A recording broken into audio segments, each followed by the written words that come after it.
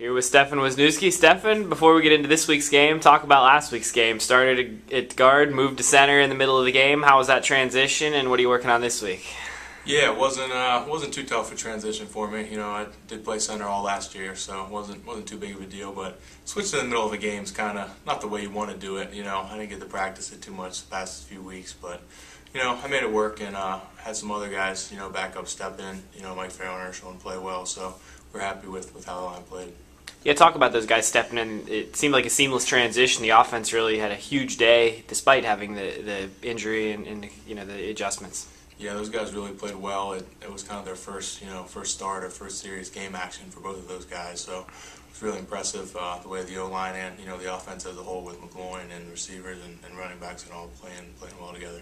How gratifying is it for you to be heading into Week 12 and the offensive line has clicked and started to play pretty well over the past few weeks?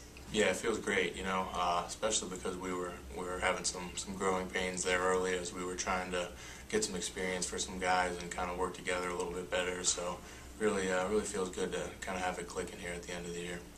Moving forward to Michigan State, what have you seen from the Spartans on film, and what are you expecting from their defense? They're a good defense. You know, they're good all the way around. Got some solid guys up front. They got a heck of a linebacker, Greg Jones. He gets all kind of national attention.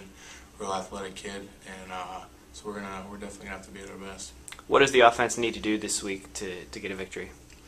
We got to do what we've been doing. We got to be able to run the ball. Offensive line's got to play well. We got to open some holes. We got to protect McGloin, and I think if we do that, McGloin will play like he has been playing, completing balls all over the place. And we got to put some points because they got a heck of an offense.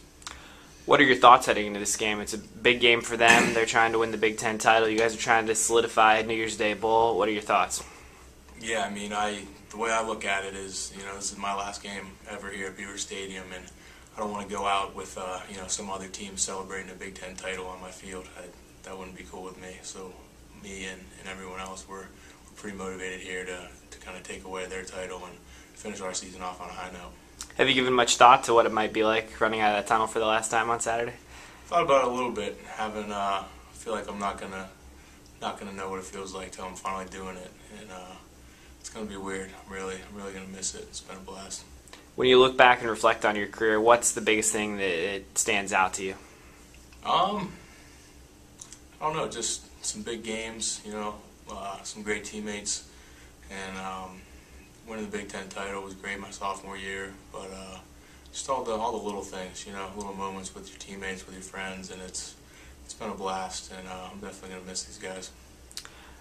It's only fitting that we do this interview in a study room. Today you were named a 3-time academic All-American, first Penn State player ever. Talk about that honor and what it means to you. Yeah, it means a lot to me. I mean, Penn State's a heck of a place, and anytime you're the first ever to do something at Penn State, that's pretty cool. So I'm tremendously humbled, to be the first ever 3-time academic All-American, and just want to make sure all the glory goes to God, because I really don't deserve any of it. He's the one that gave me these abilities, and he's the one that's carried me through it. Give me a couple keys to Saturday's game. Couple keys: run the ball offensively. Take care of the ball, no turnovers. I think if we protect McGloin will have another good game. He's really been playing well, and I think get off to a good start, but play 60 minutes. That's been our trouble. I think in our losses we haven't played 60 minutes, and if we play 60 against these guys, I think we'll be able to take them.